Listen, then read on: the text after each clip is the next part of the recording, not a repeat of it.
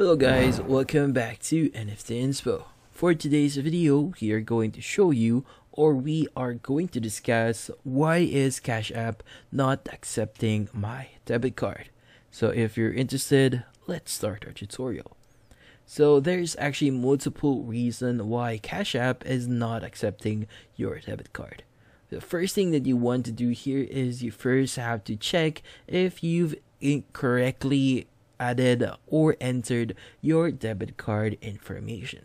Like for example, if you've incorrectly entered your credit card or debit card number into the screen, then most probably this is the reason. So make sure that you correctly entered all the details in the Cash App application screen. Now, if that's not the case and all details are correct, the next thing you want to check here is if your card is still valid. So if your card is past its expiration date, then most likely the reason why Cash App is not accepting your debit card is because your card is now expired. So in this case, you might need to replace your card, so go ahead and contact your bank to have a replacement. Now, if that's the case, your card is still valid and Cash App is still not accepting your card, the next best thing that you could do here is contact your bank or contact Cash App support.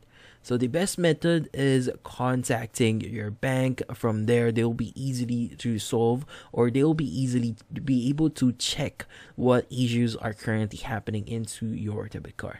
But if you want to contact Cash App support, you could go ahead and access it via the Cash App mobile application itself.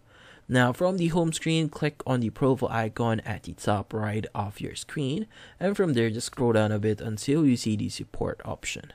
Now from there, scroll down a bit again and just click on Start Chat, and from there you'll be able to connect or have a conversation with a Cash App support, and you'll be able to discuss the current issues that you're having.